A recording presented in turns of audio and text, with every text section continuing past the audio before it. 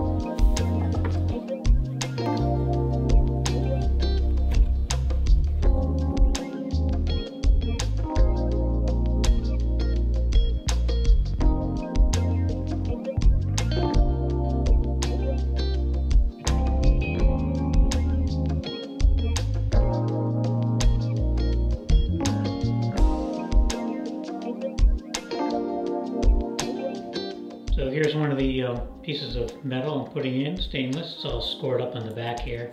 Did it with my Dremel and a little diamond kind of a bit on there. So I did it to all of them. They're all ready to go.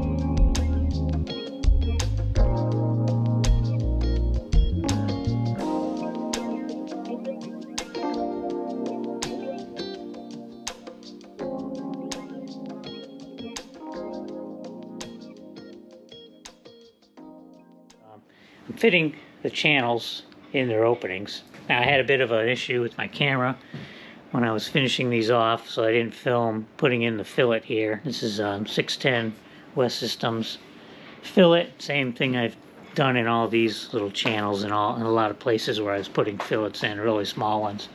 I still have to sand it and everything, but it's in there. Now today's task is to cut this existing channel here. So this whole thing will drop down in, so I have to mark around that stainless steel piece and drop it down, yeah, because this and this have to be level, so it'll drop down in there. And then I want to mark the end of this stainless here where I have to trim it off because it's too long.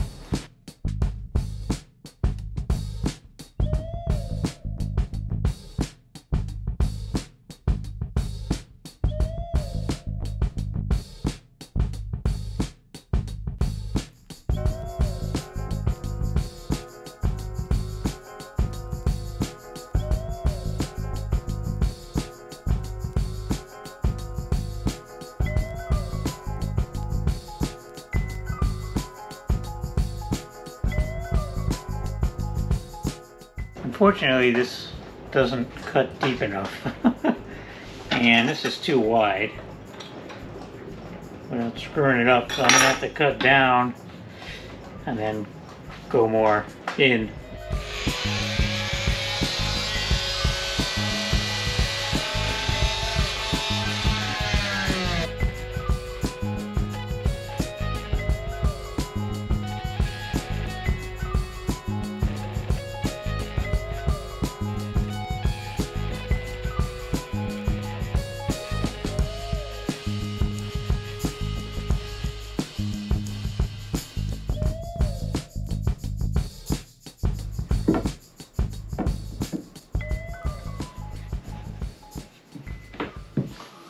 Now I'm going to have to dial all this stuff in the spring. This is as far as I can go right now.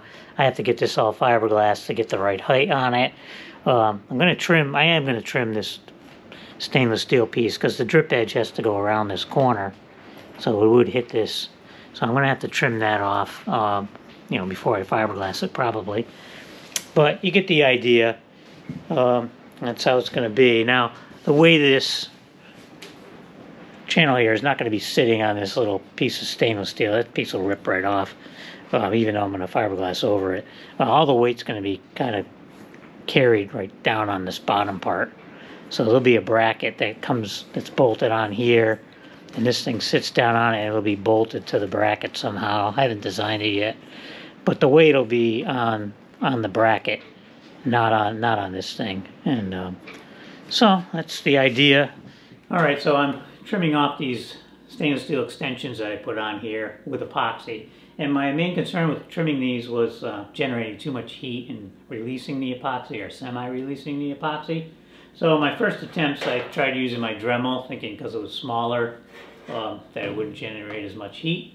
And I used the cutoff wheel they have, and this is the system you use to put it on. There's a grinding wheel on there now. But I found that it generated a lot of heat and actually didn't cut the metal, a real lot of heat. So I went away from that. And the other thing I find with these when I use them, and I don't use them very often, is that this new system they have, which they released, I don't know when they released it, but they used to have just a screw holding these kind of things on, but maybe that wasn't safe or something, I don't know, but they have this system here with this quick release, and it works great for changing things, but it doesn't, I mean, the wheels, in my opinion, float too much. I don't know if it's focusing on this wheel, but even if it's not, you can probably still see it can float around. So the accuracy for doing certain things, I don't think is that great. So I tend not to use them. It's probably good for small things, which is Dremel is really meant for anyways. But for this, it just doesn't work all around. So I kind of got rid of that idea. And I just went with my grinder with my regular cutoff disc on wheel on there, and that worked awesome. Didn't generate much heat because it caught the thing like instantly, and I had a wet rag hand just to hold it on there afterwards, just to cool it down if it did generate the heat, and just as a precaution.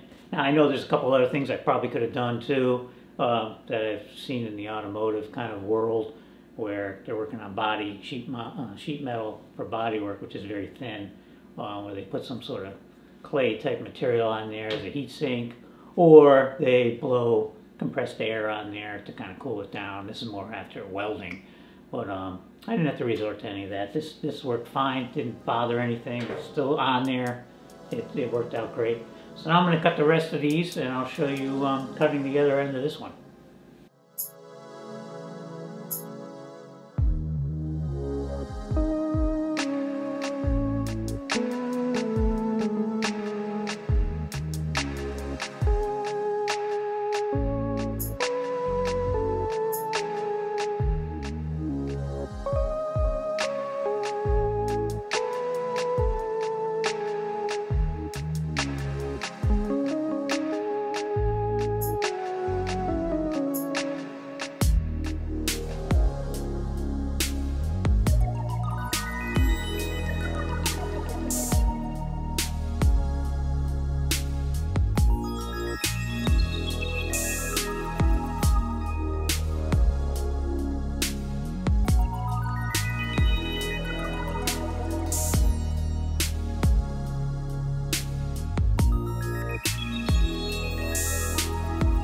All right, people, it is the next day, and you didn't see the final putting on this thing. I turned off the camera after a while because I knew it was just going to take forever for me to try to get this thing to stick.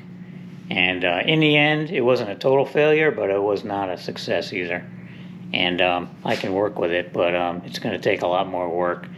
So I'm ready to start back in on these drain channels. Now, these didn't go well for me, putting this fiberglass on here.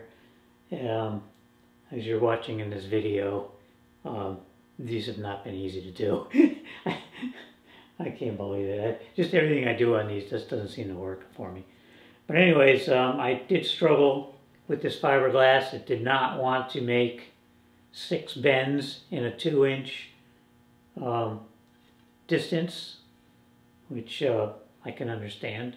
It's a little bit heavier fiberglass than I should have used. I thought it was a 6 ounce, but it actually was a 9 ounce. And it just didn't want to do the bends. So what that means is I got to do some messing around and get this thing right.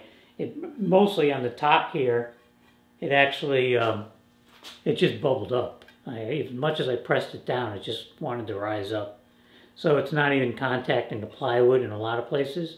But on the ends here, when I was letting it dry, when it was almost completely dry, it was still bubbled up. And so what I did was I just took some plastic and clamped it on here really tight.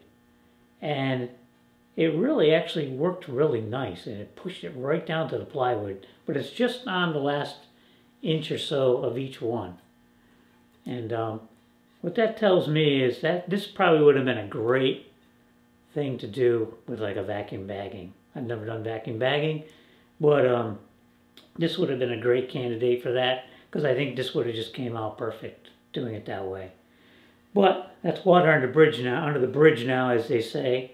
And now I have to just fix what I have messed up. So what I'm going to do is just first off, just grind these top edges off. Because that's where most of the bubbling is. There's a little bit on the sides here near the top as well. And I'll just grind those little areas out. But mainly to get the top done, and then put a strip of fiberglass on there, and don't try to bend it over the corners or anything. Just get it on there, let it dry, and then blend it in after it's all done. So I'm going to do that on all of these. I'm not so worried about the bottom fiberglass because it's just this one bend here to do on each corner, and it's not going to go up, probably only going to go up about halfway. So I'm not too worried about that piece, but I just got to get all this stuff cleaned up and keep moving on this.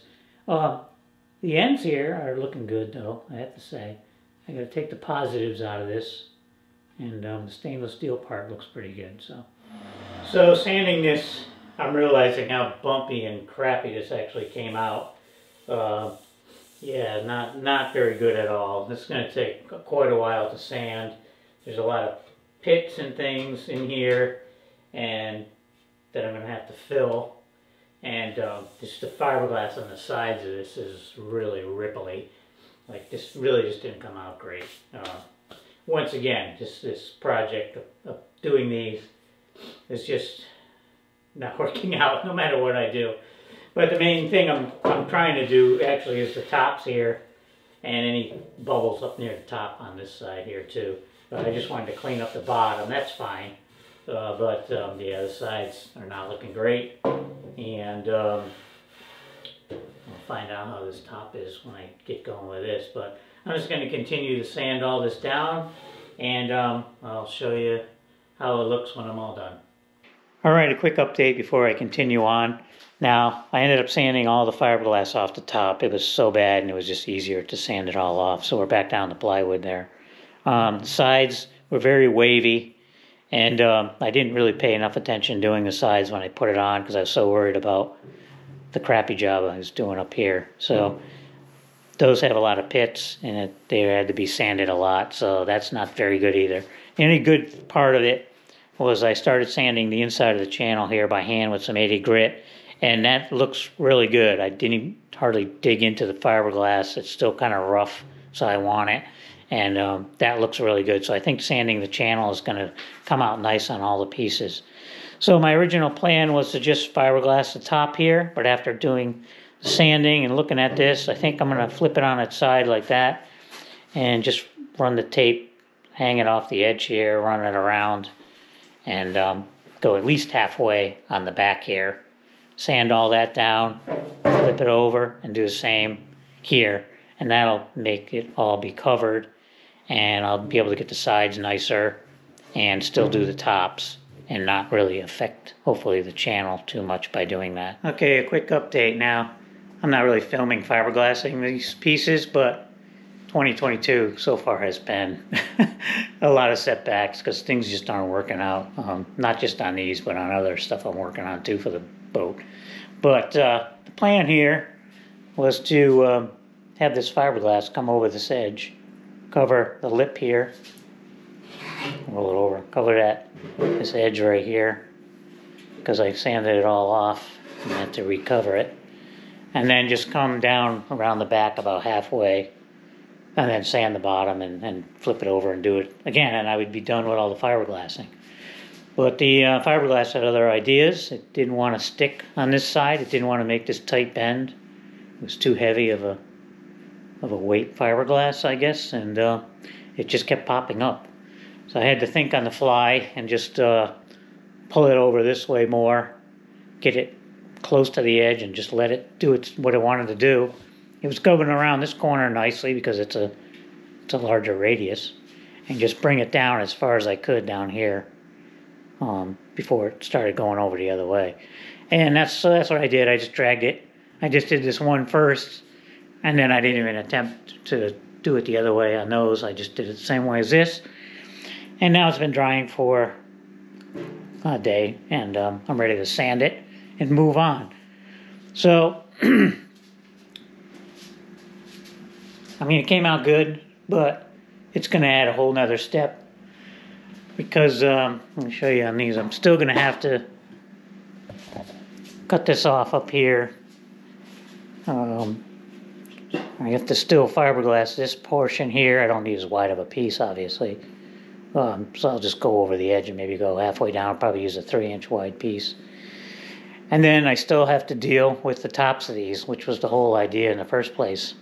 I mean, it's just, I'm learning a lot about this kind of fiberglass. It doesn't like to do what I want it to do, and it's going to do what it wants to do.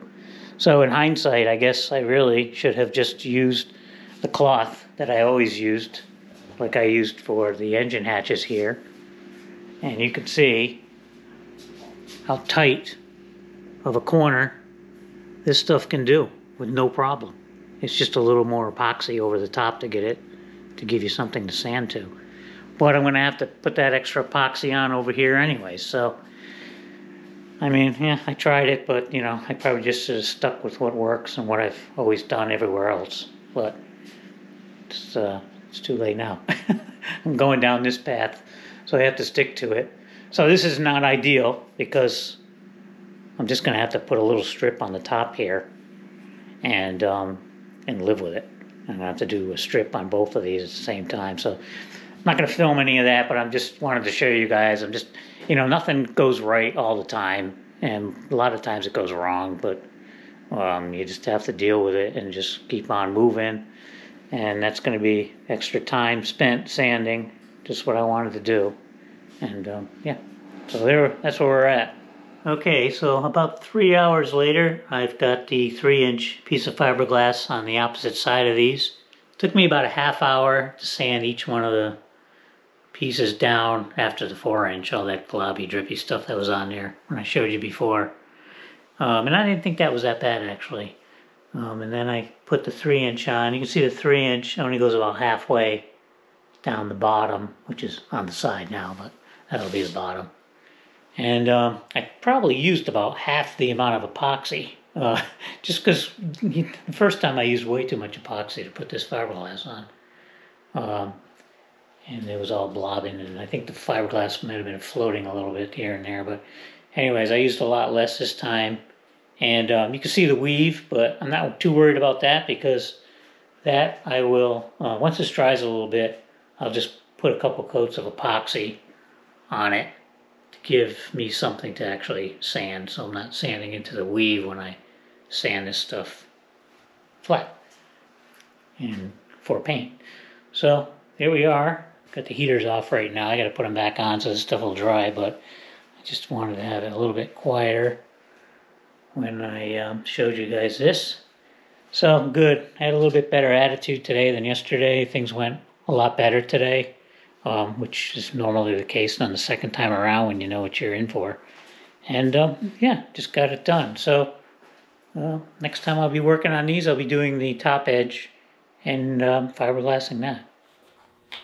Alright, so while you guys weren't watching, I got a little work done on these drain channels here, and I'll bring you in and show you where they're at. So here's one of the smaller pieces, and what I did, I'll flip it over this way, I did get this side fiberglass up to about here. I've sanded it down and kind of blended it in, needs a little more work, but looks pretty good. So all these three sides here are fiberglass and sanded. And then I wanted to finish off by fiberglassing the tops here. It was the only surface that hasn't been fiberglassed yet.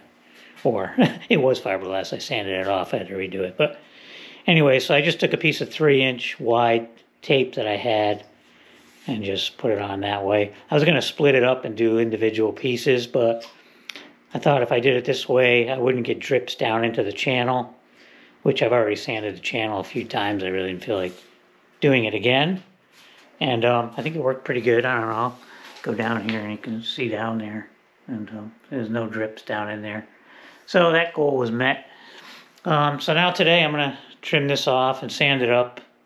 And what I'd like to do is get these epoxy, this whole top area, so I can blend it all in.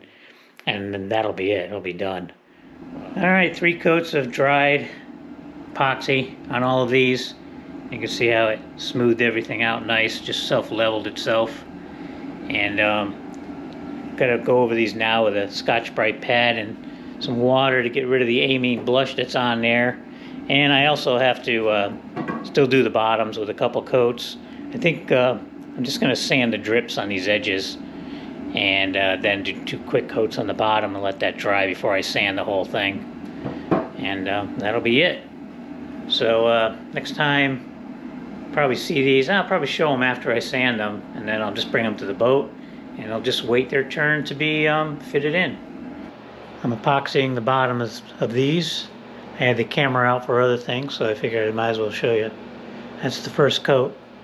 I'll do another one, and then we'll be done with that. Alright, well, it is February 12th, and it's about 60 degrees out today. This is record temperature.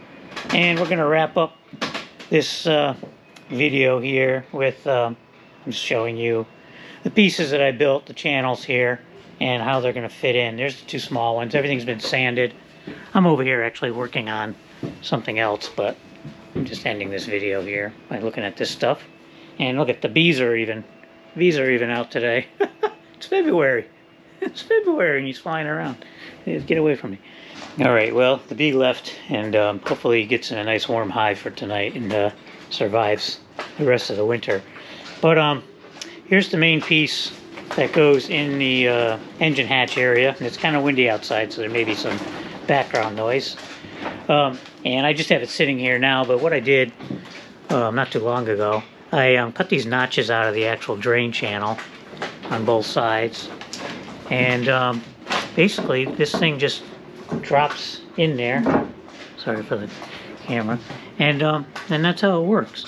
Now I'm gonna have to fine-tune all of this, but the idea, which I can't do now because it's not consistently warm enough, is I'm gonna cut this large enough that I can fill this with thickened epoxy and tape all this up so this doesn't stick, and then just drop this in here, and it will form right to this channel with the epoxy on both sides. And that's how it'll be a really nice fit in the end, and it'll protect all the ends here.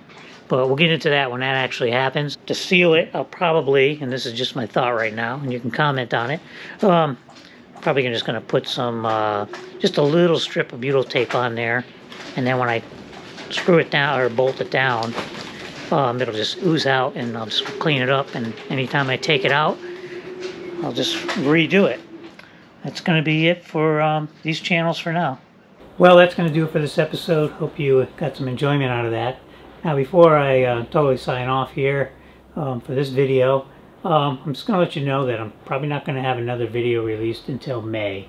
The reason I'm not going to do that is between these drain channels, which took me forever to do and gave me fits, and a bunch of other stuff that I was working on over the winter for the boat, the same issues. I have issues with these engine hatches over here now for some reason.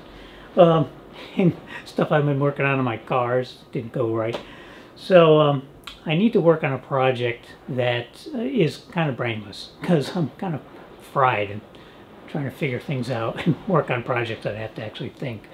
So I think the best project to work on here on the boat for the next month and a half is going to be grinding the fiberglass here in the cockpit. I want to grind all the fiberglass here, similar to what I did in the fuel tank areas back here. Grind it all. I want to eventually put a nice layer of fiberglass on everything. I also have to remove the engine beds over here, so I don't know what I'm going to find when I do that. But with that, I don't have a lot of time each day to work on the boat. I'm finding lately. So when I'm over here, I want to have it be totally productive time. So that means I'm going to film it anyways, but I'm not going to film all the grinding stuff. I'll film the engine bed removal and things I haven't filmed before, but the major part of it, I'm not going to be filming anything. I just want to leave my house with a bottle of water in my hand, unzip this door here, work for a half hour, 45 minutes, whatever I have, zip it up and leave. I'm not going to mess with anything else. I just want to get all 100% production done.